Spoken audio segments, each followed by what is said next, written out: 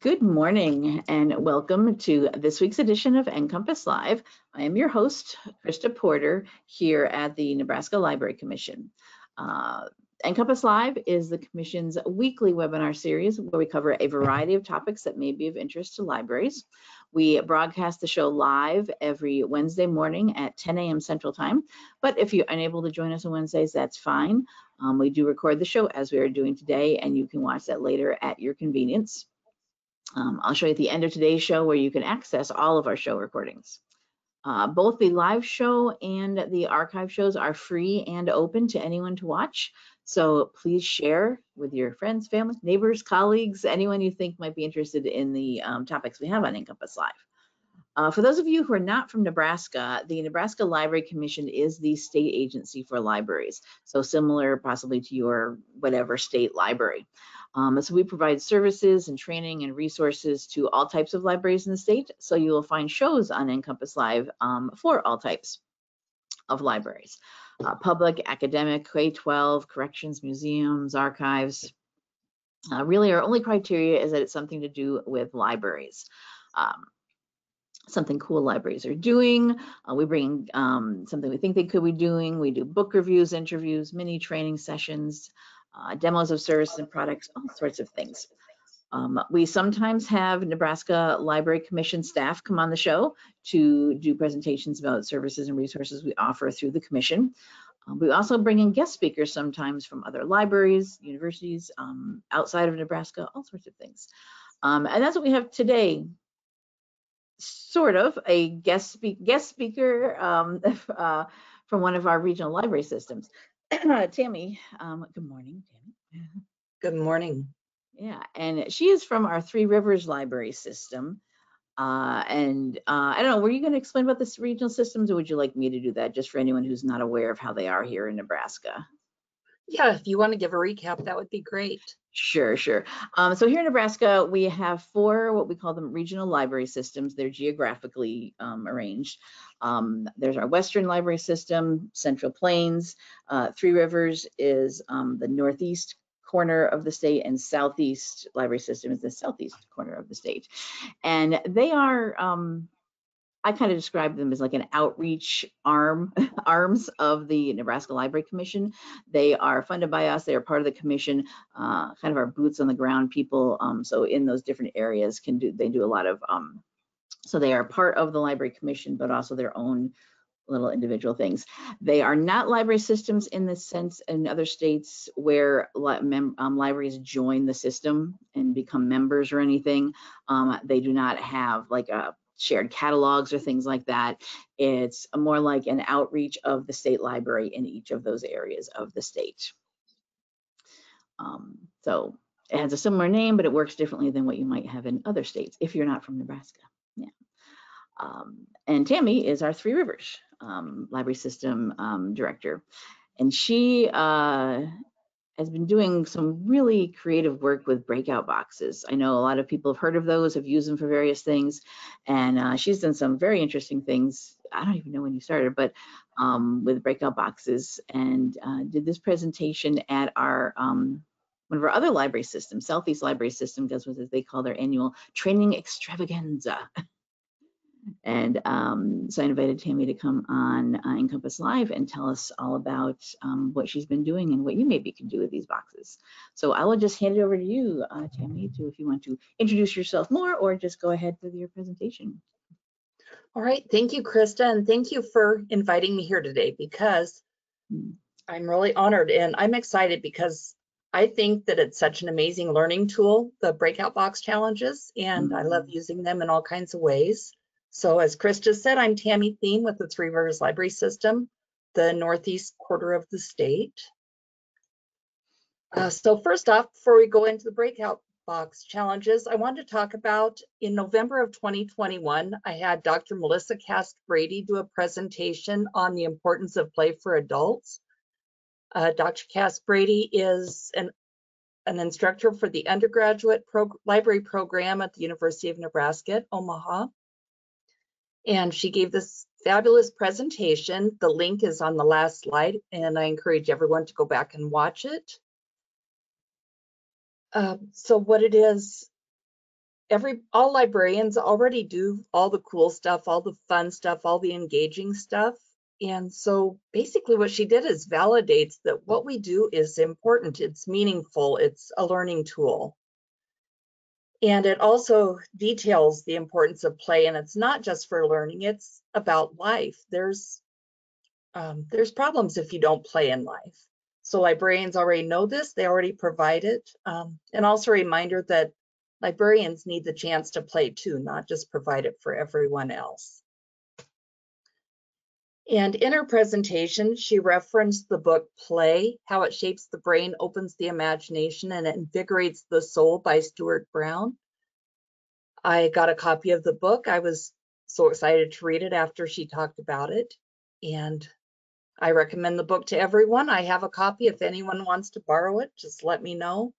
And again, he went into the details of the different types of play and validated the importance of play. So I picked out a few of my favorite quotes, and I think they are really powerful. I don't think it's too much to say that play can save your life. Play isn't the enemy of learning, it's learning's partner. When we stop playing, we start dying. The opposite of play is not work. The opposite of play is depression. So like I said, these are pretty powerful sentiments that are included in this book. A lot of that is also self-care, which is a big thing that people talk about too. And this is one part that can be part of that self-care, which is so important.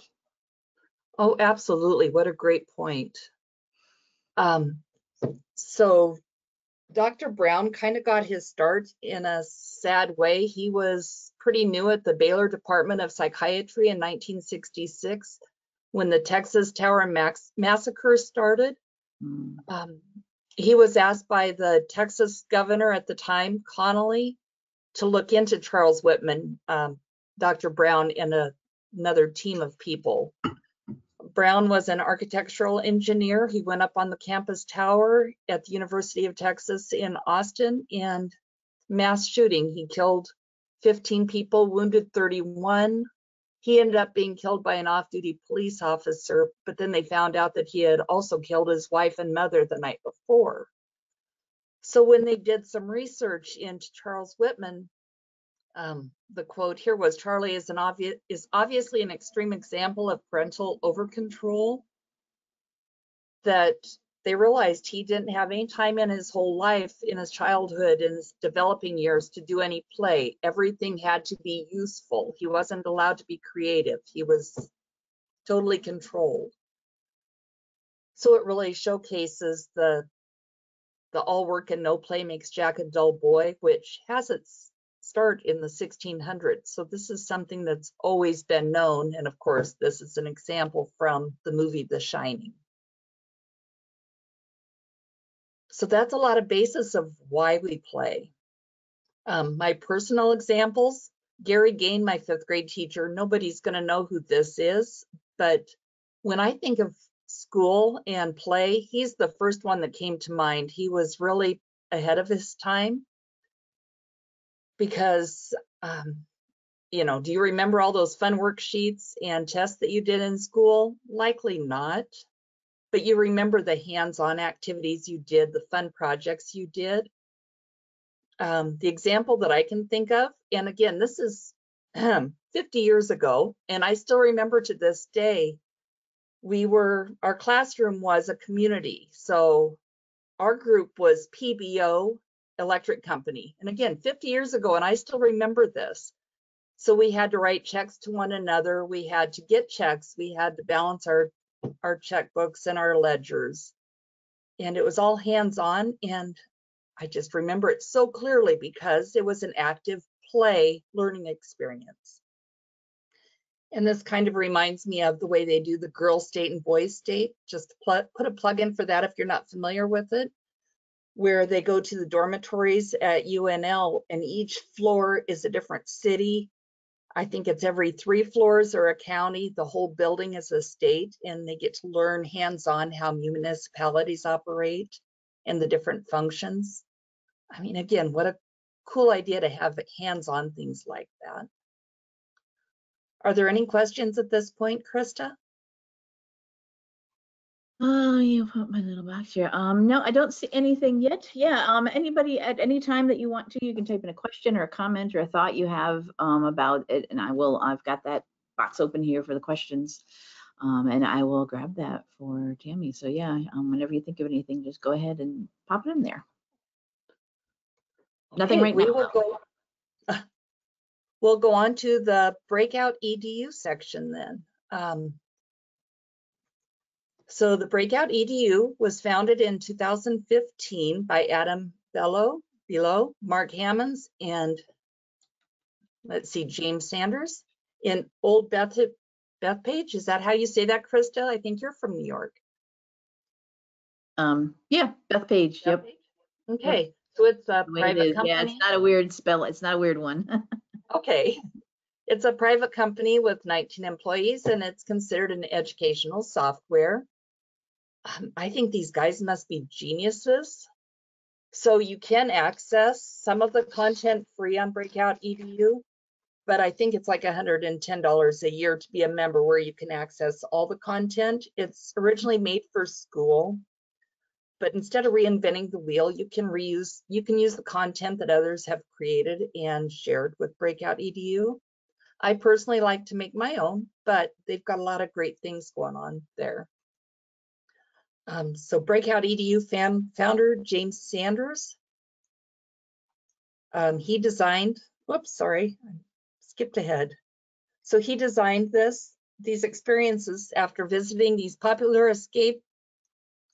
I'm trying to read the screen and I have and it's on top of it. So after visiting the escape rooms, There's a GoToWebinar interface interfering with it. Yeah, yes, there's a oops, little the orange red arrow. arrow. There's a little orange arrow that'll minimize it out of your way. Thank you. There you go. Perfect. Okay. So James Sanders designed the student experiences after visiting those popular escape or puzzle rooms. So as an educator, he realized that these activities teach teamwork, problem solving, critical thinking, and troubleshooting by presenting students with challenges that ignite their natural drive to problem solve, he says on breakoutedu.com. I got this from a school library journal article. And the link for that is on the last page also. I recommend you go back and read. It's a great testimony for all those building blocks of learning that he listed there.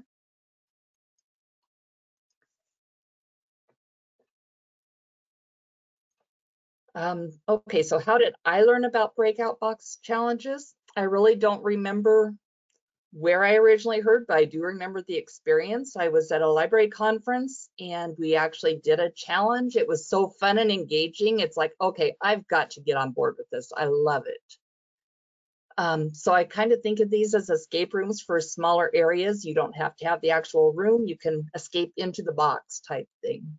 So it's not as sophisticated as an actual escape room, but you can decorate if you want to make it all a big part of it. So when I was the director at the small library in Genoa, I had gotten a grant and included the breakout box for this. So I've got a cheap toolbox and some different locks. And the first challenge I made was about zombies. And I kind of wish I would have saved them, but I was just learning. So I kind of just went with the flow and was learning as I went. So that one was fun. Let's see, and another testimony to this is my daughter-in-law's in the Air Force, and they actually go to escape rooms for team building exercises. So to me, that's pretty powerful that the United States military is using these as learning tools and team building tools. So I think we're kind of on the right track. Still any questions?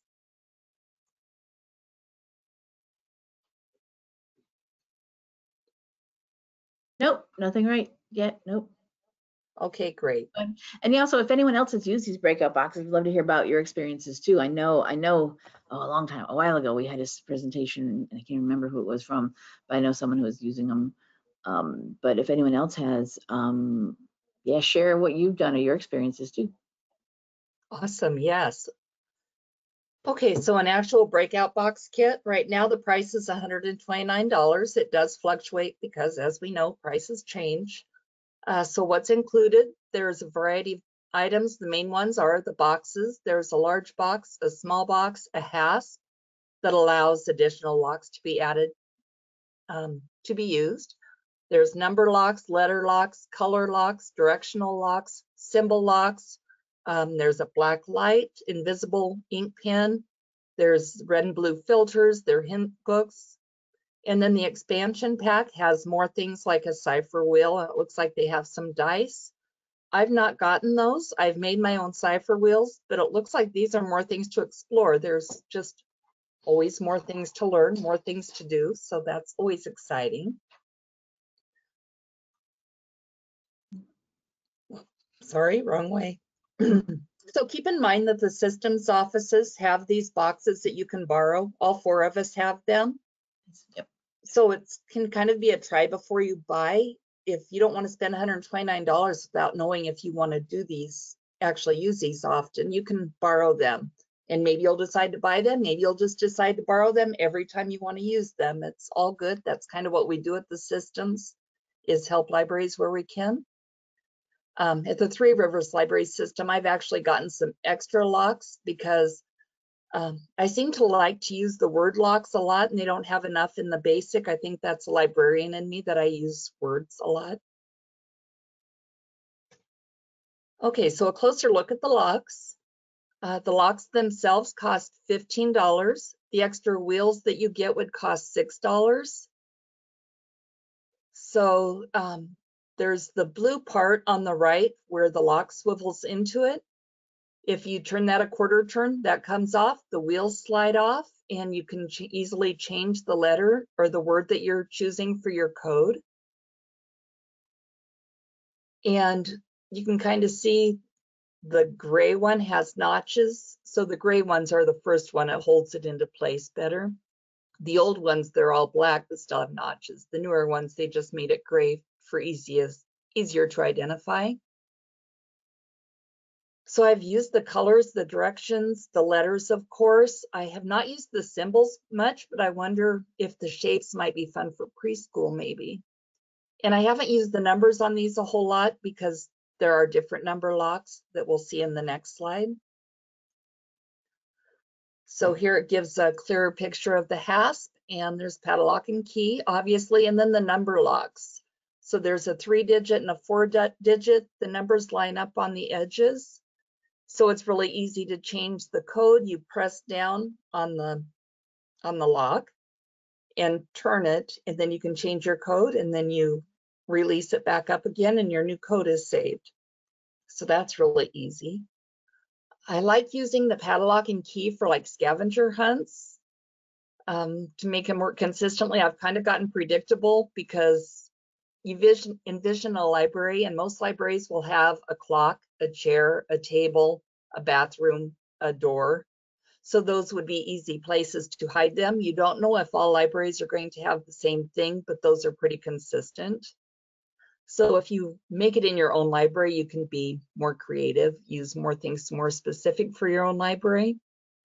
For example, when I was in Genoa, all the kids got tape measures. And so there was a starting point on the bookshelf, and then they used the tape measure to find the next clue that was hidden in books. And I remember every title of the book had the word summer in it. So they got to the extra learning experience of using a tape measure.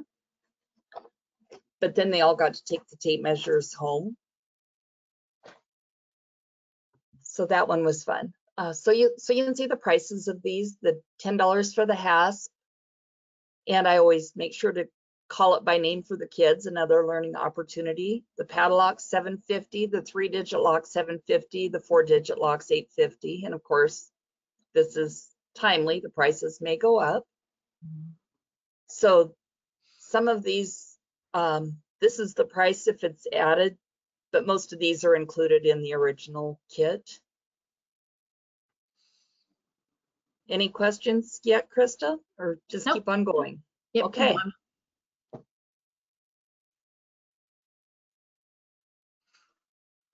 Okay, so here is the link for the challenges that I have made for kids program. Just keep in mind it's a working file that I may have started on one and not completed it.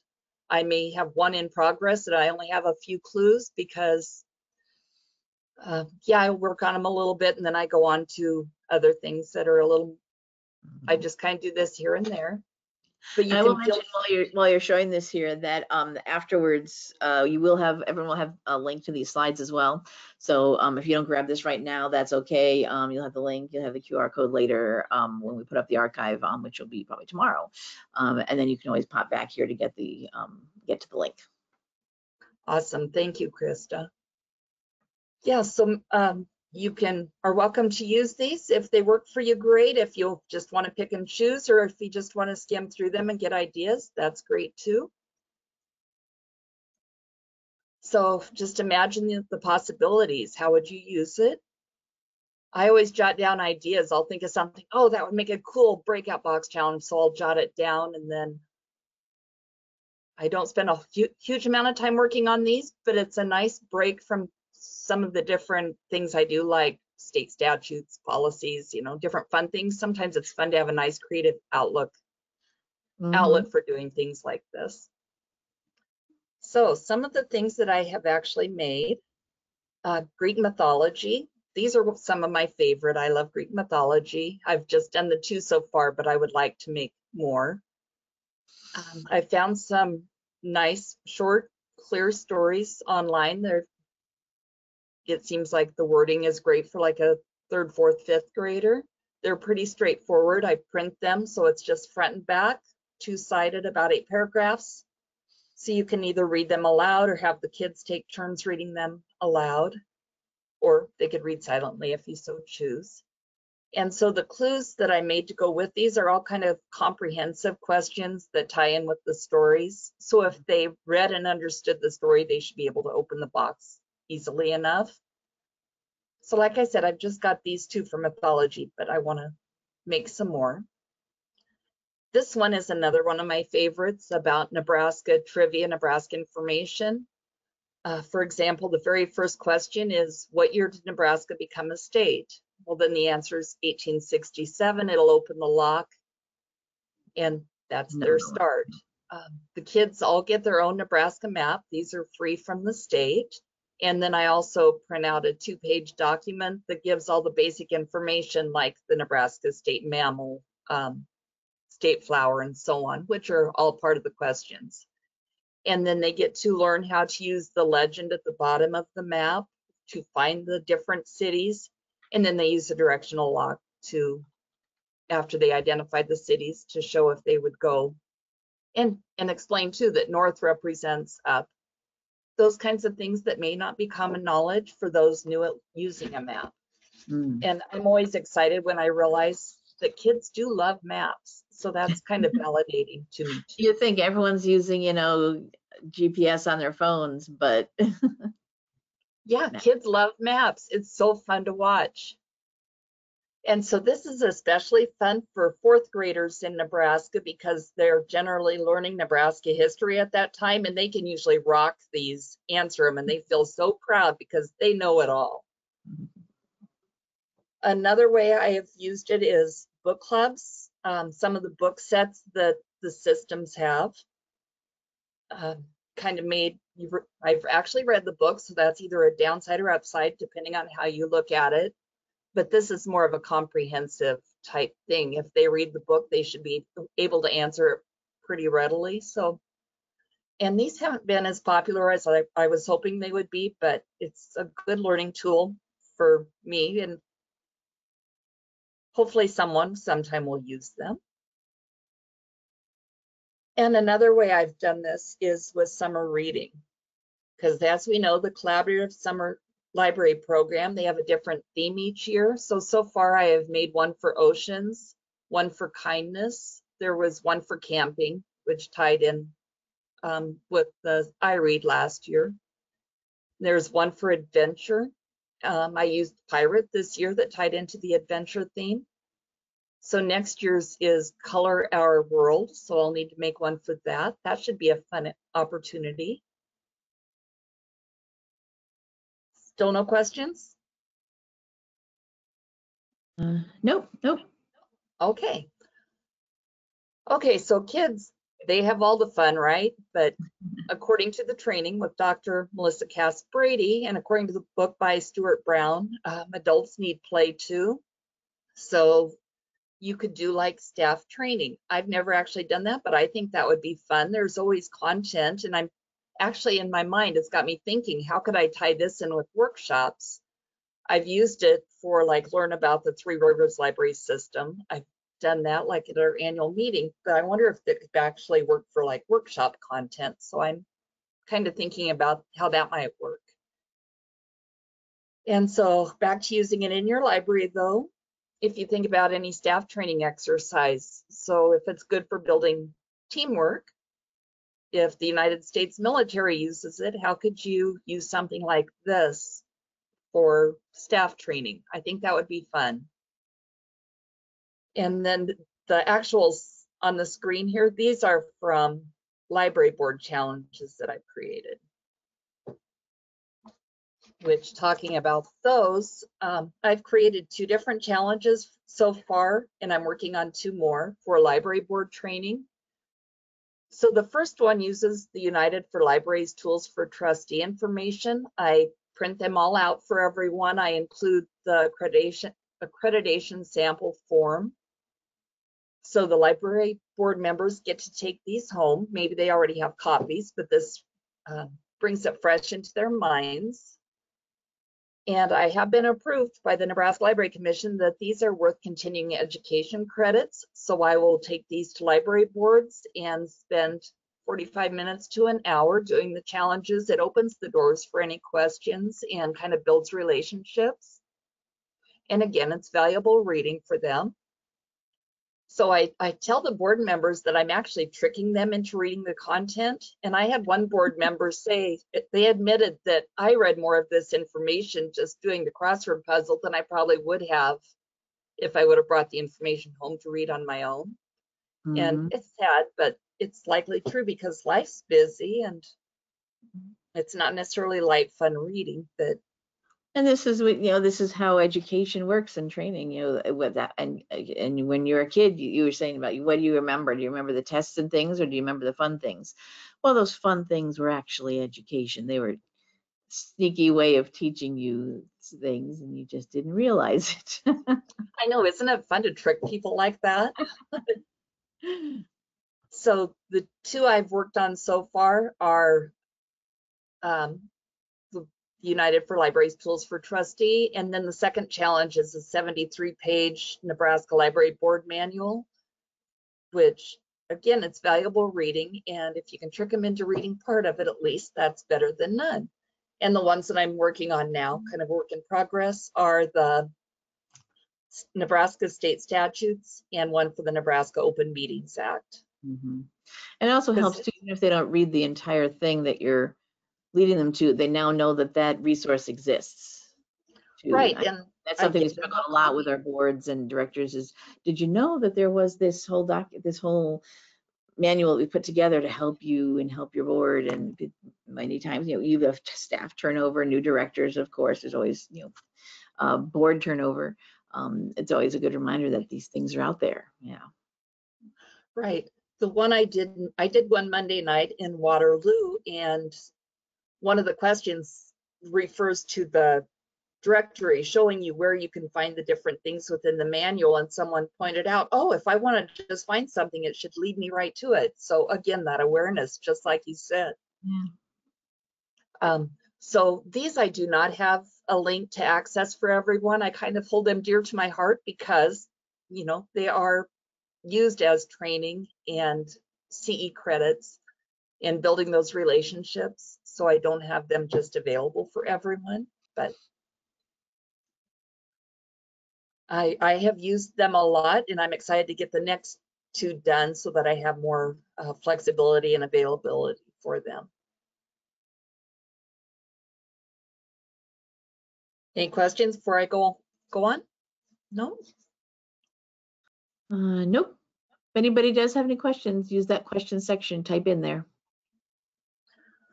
Okay, so the types of challenges includes, like I said, if you go to Breakout EDU, there's so many different kinds. The ones I prefer, I do word searches, crosswords, cryptograms, pig pen ciphers, scavenger hunts, a question answer is kind of for comprehension, mazes. I mean, really, the options are unlimited, and I still learn as I go, and I come up with different ideas that I think would be so cool. For example, there's a flash drive. I've never used that. I'm trying to think how that would work. So I'll have to give it some thought. And same with the red and blue filters. I've never used those, and I've never used like hint cards. So I kind of need to explore how to use that. Invisible inks with the black light's fun. Even adults get a kick out of having words glow all of a sudden. So some tips. I laminate the clues. I usually make 10 copies for the kids. So dry erase markers, they can just be used, and it makes them reusable. You just wipe them off and use them again. A yellow highlighter on yellow paper glows with a black light. A couple other hints. Colored dry erase markers, they seem to stain the laminate, so that's frustrating. And a weird tip is Arm & Hammer laundry soap. If you dilute it and use a Q-tip, it glows in the dark. You can just, with a black light. So I did not know that. Wow. Yeah, who knew, right? Okay. Okay, so like I said, I make a challenge for every year's summer reading themes, and this year is adventure. So we can take a closer look at this. They can be done in any order. I try to make it that some clues are harder than others, because if they're all too easy, it's no fun, and if they're all too hard, it gets frustrating. So I usually kind of start with an easy one, then it builds confidence, but it doesn't really matter what order they go into. So the first one I'm pointing out here is a word search. All of the words are synonyms of the word adventure, and I noticed when I did this presentation, I wrote it backwards because you should read the remaining letters from left to right, top to bottom. Then you can find a clue for the 5-digit letter lock. So after you find all these words, the letters you do not cross off read something about the adventures of Huckleberry Finn and the adventures of Tom Sawyer are books written by the author Mark blank. So the only thing I'm concerned about this is, oh gosh, am I showing my age? Do kids these age know who Mark Twain is? So far they have, but we'll see. I'm going to be doing this in the next few weeks. Still read or taught in school, yeah. Yeah, so I hope so far they have. I've got a few more of these I'm doing because I actually go to libraries and help do this. Summers are busy with summer reading, so I don't do a whole lot of workshops. So this is a fun opportunity for me to get my kid fix and help libraries. So the next one is a cryptogram. So some basic reminders you can give the kids. If there's a single letter, it's A or I. If E is the most commonly used letter, so it doesn't always hold true, but it often does. And 3-letter words are often the or and if they don't get it right, they can erase it and try again. So on this one, if they seem to be struggling, you can give them a hint, like the first word is an article in grammar. Well, most kids know what it means, but if not, it's a learning opportunity that, oh, it would be like the word an or the is an article. And then that can give them some clues to move on. The next one, math. I always kid the kids that, hey, you're so lucky you get to do math during break, and some of them groan and some of them are like, yes, I love math. So this one's just a basic word problem with subtraction opens a 3-digit lock. And then another math problem. This is addition. You think of things you need to bring along for a long hike. How much do you spend altogether? And that's one thing you have to kind of be careful with math. If you have too young of kids that have not yet experienced multiplication, division, it'll be frustrating for them. And same with order of operations. So if they know it, it's fun practice. If they don't know it, it's a frustration. So you kind of have to be a little careful. And then on this one too, it's more math. I didn't realize how much math I had in there, but this is more of a logical thinking question. Because if the colors represent the digits 1 through 5, well, you have 2 purple and 2 red.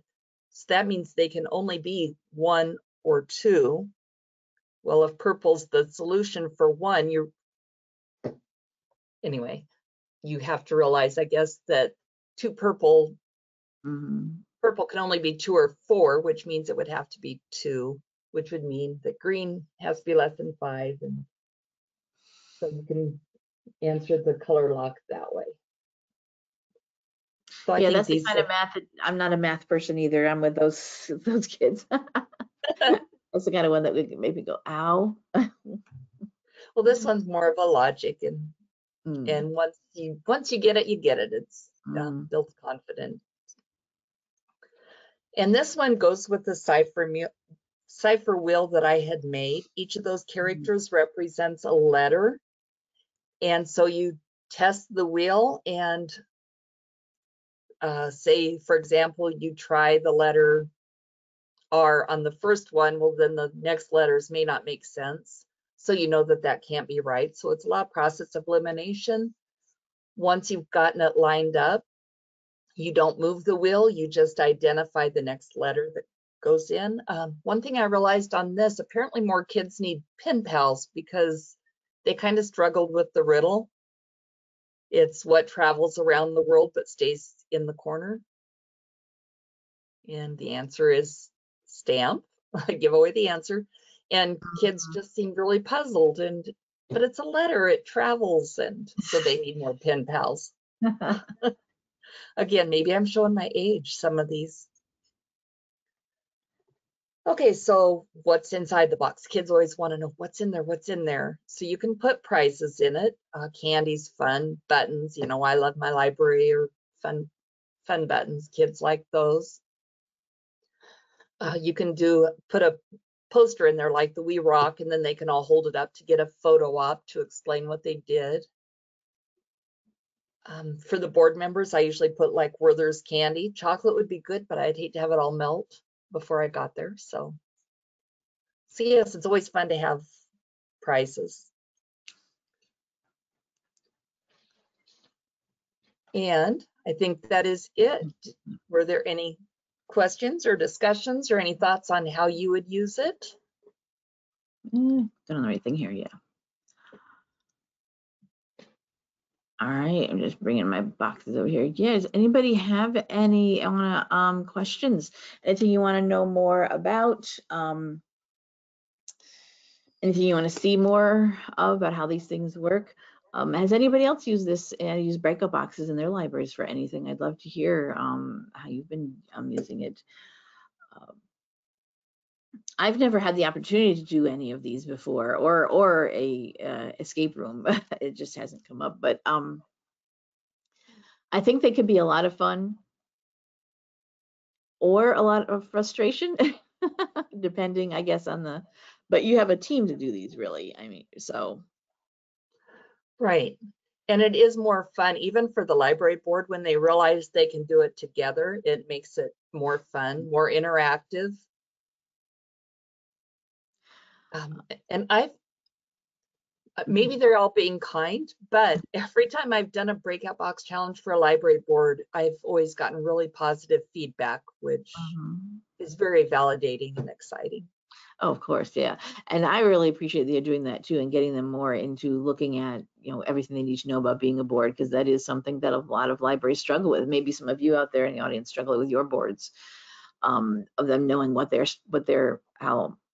job is as a board member. And how do you get that across to them? I mean, yeah, we have a library board manual, but it's kind of boring just to sit down and read through that whole thing. It's not like an entertaining book or anything. It's very dry, but it is what it is. But if you can make it a little more interesting, or talk about some things like this, I think it definitely makes it like, oh, well, here's a resource I can use if I wonder, what do we do in this situation, or are we allowed to do this, or what is our job related to this? I have a place where I know I can go. Yeah. So I just have a question about this, the reusability of this. So pretty much everything is just, except for like the prizes, the consumable prizes and stuff. All those costs would be a one-time cost to get things started, correct? Right. And like I said, the systems have the boxes. You can, if you're only using it a couple times a year, you could borrow them. If you wanted to use it more, you could try it before you buy it. Right. And yes, then to print and laminate, that's a one done, and then you can wipe it clean and use it over and over again.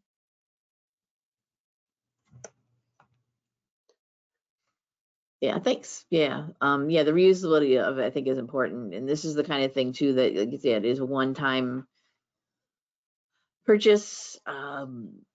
If you do want to, yeah, here in Nebraska, definitely reach out to you, whichever is your regional system, and ask to borrow the boxes, just just use or just to test it out. But then if you want to make it more of something in your library, then you would have to purchase your own.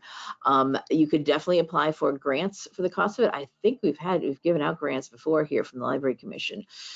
Either we have our youth grants for excellence if you're doing something for children or teens, or our library improvement grants. It would definitely be something that would be eligible for that if you're doing something for adults or for your library board, or for your own staff development days if you're doing that kind of thing for your own library employees.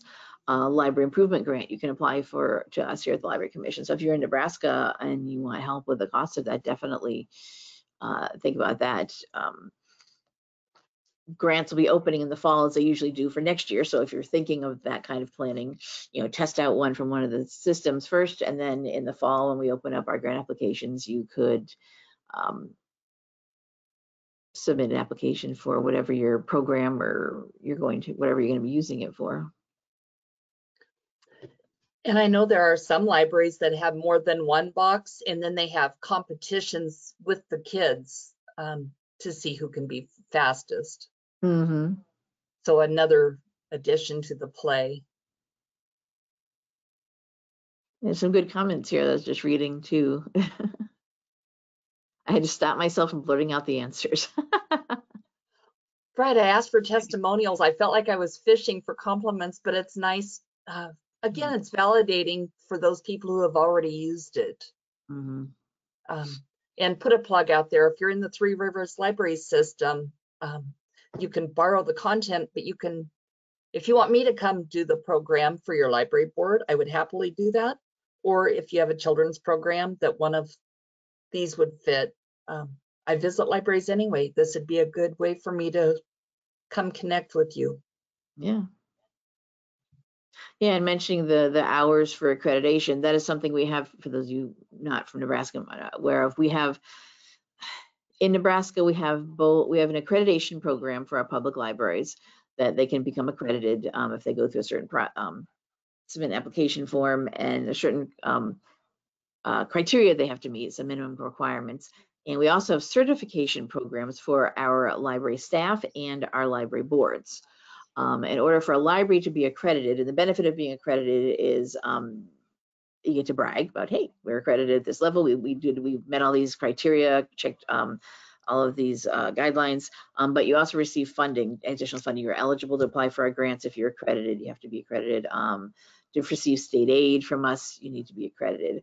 But two of the criteria of the minimum qualifications, and I think I saw that on one of your quizzes there earlier, is that both your library director and your board are certified. And both of those things require doing a certain number of continuing education hours, CE hours, in a 3-year period. And I know a lot of our boards and staff do struggle with that, and just doing their job, doing this as well. But as it mentions here, yeah, definitely, if you're looking for hours for your credit for your board, have one of the system directors come and do these, or if you as a library director work with your board on doing one of these, that would count too. It's a learning experience. It's not just a regular just having a board meeting and doing your job. You don't earn CE continuing education for that, but for educational type things, learning how to do your job as a board member. Yes. And I just thinking about that, I would say that library staff, if you wanted to use this to train your staff on certain things too, if you could come up with quizzes or educational things that are related to training a new librarian, a new intern, or a new assistant or something, definitely keep track of the time of that. And you could submit that to Holly Duggan, our CE coordinator. That's an educational thing, learning how to do your job, attending classes, attending workshops, going to, attending library classes, college classes that are for library work. Those are all eligible for continuing education credits. If this is doing the same thing, education. And as you said, you've already checked in with Holly about it, that yes, it is approved for earning CE. Right, you get valuable information out to people in a fun way, and you trick them into reading some of it. Yeah. We got comments saying, oh, that's a great idea. I'm going to maybe use that. So, and I don't know if these people are in your area or not, but you may be hearing from some more people, or there are other systems. Yeah, awesome. I think it's fun. I think it's exciting way to make learning fun. So it's good to get word out there. Absolutely.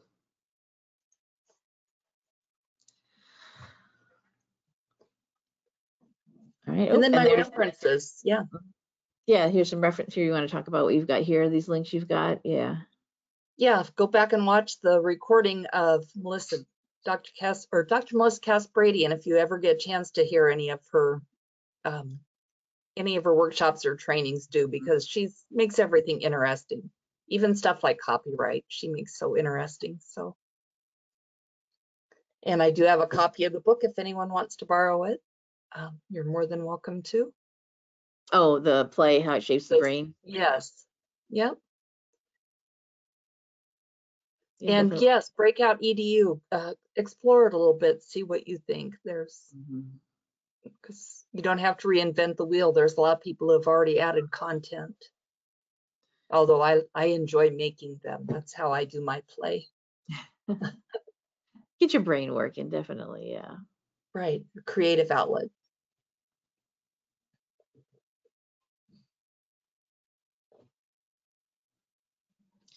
All right. As I said earlier, these slides will, in case anyone wasn't here before, when I mentioned it earlier, these slides will be available afterwards. So all these links here, don't try and write all that stuff down. All those YouTube, letters and numbers. You'll have the slides available to you afterwards. Tammy's already sent me the link. So when the archive is up and posted, you'll be able to have access to all of this.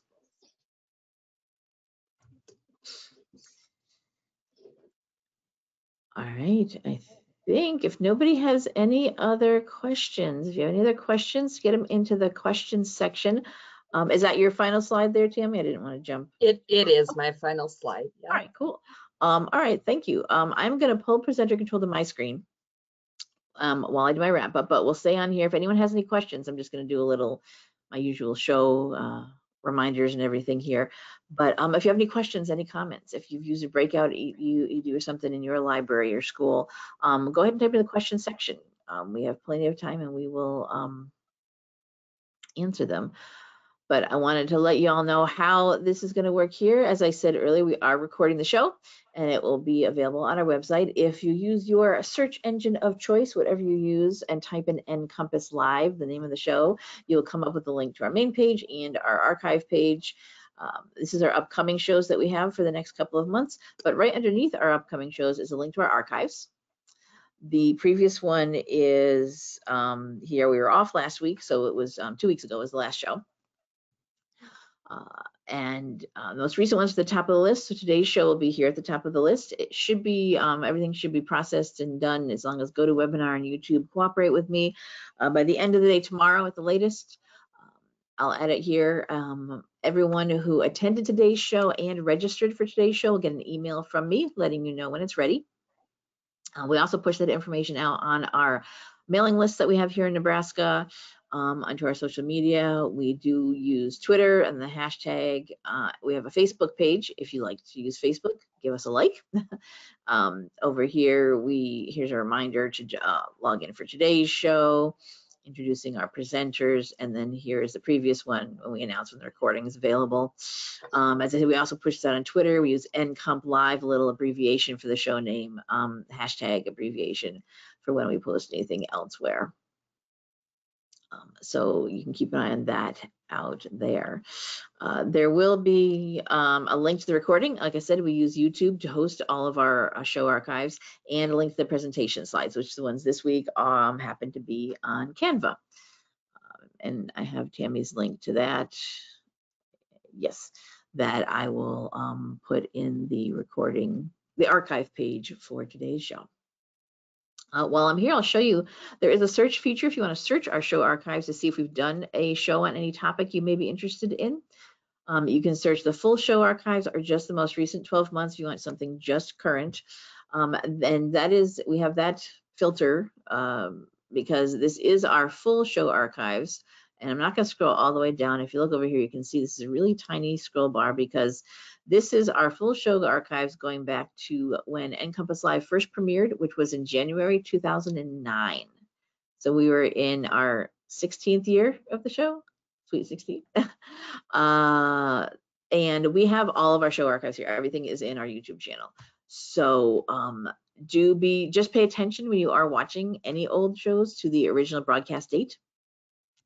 Some shows may be fine and perfectly fine to watch, stand the test of time, be good, still useful information, and that's great, but some things may become old and outdated. Resources or services may have changed drastically or might not exist anymore. Links might be broken. We don't always have the time, the staff here to go back and double check links necessarily all the time. People may work in a completely different library than when they presented to us before. So just be aware and pay attention to that original broadcast date if you do watch any of our older shows. But we will always have these available no matter how old they get. That's something libraries do, keeping things for historical purposes also often. And as long as we have a place to host them, which right now is our YouTube channel, we will always keep them out there and available to you. Yeah. All right. We do have a comment here, actually. I love having Tammi come do breakout boxes at my library. So it's obviously a Nebraska librarian. Some of the kids work so hard on figuring out the puzzles, so when they figure it out and get to open the lock, it's a huge confidence booster. That's a thing too for some kids that might be struggling in that area. Absolutely. That's great. Thank you, Kimberly. All right. So does anybody have any last minute desperate questions you want to ask of Tammi before we do actually wrap things up here? Type into the question section. Any comments? Does anyone else use breakout boxes? Any last words you want to share, Tammi, before we wrap things up? I was just going to remind everyone, my email address is on the first slide if anyone has any questions or comments or want to share any that they have done maybe, because I learn every day. So I love to hear the different ideas. Yeah, I'm going to change it. I'm going to add a link to your system webpage here too when I update this for the archive page. So people will also jump right to your website. But I'll also show you, if you go to our main Library Commission website, just go to nlc.nebraska.gov. We do have a flyout menu here about our regional library systems and with links to all 4 of the systems. So, and there is, just so you know, a map so you can figure out which one you're in if you're not sure. Mm-hmm. And we do have an interactive map of all the public libraries in the state, showing which system they are all in. So and we all like each other and work really well together, yeah, and all have our own strengths. They share, everybody shares and whatnot. So you can see, look up and see, if you just hover over, it'll tell you which the library is, and if you click on it, I think you get a little bit more information about the library. But if you want to see which system you are in, you can use this map. So many cool tools on the website. And then you can see here is information about our 4 systems, links to each of their pages and who their directors and other staff, additional staff are. And newsletters, such valuable information in all the newsletters. Each system has their own newsletter with sometimes reporting things that we do here at the commission, but mostly a lot local to things happening in that system or at libraries in that system, each system. Valuable information no matter where you're from. Yeah, absolutely. Yeah, it's all out there, public, yeah. All right, I don't see other questions coming in. I think that will wrap it up. Thank you, everybody, for being here today. Thank you so much for sharing this with us, Tammi. I'm glad to get this here on NCompass Live and share it beyond the just the libraries you've been working with. Awesome. Thank you for having me. This was fun. Yeah. And so next week, hope you see we've got our upcoming shows. July, August. August almost filled in, and we're even getting some September dates here. So keep an eye on other shows we have coming up. Next week, we are talking about E-rate, and I will be the presenter. So just me, talking about what's coming up for the upcoming funding year for E-rate. So if you're a public library and you do E-rate, or you are interested in doing E-rate, this is going to be a short 1-hour overview of just the basics of the program, getting discounts on your internet access, and any connections for getting your internet access. We'll talk about anything new coming up for the new funding year. This is for getting your discounts in 2025.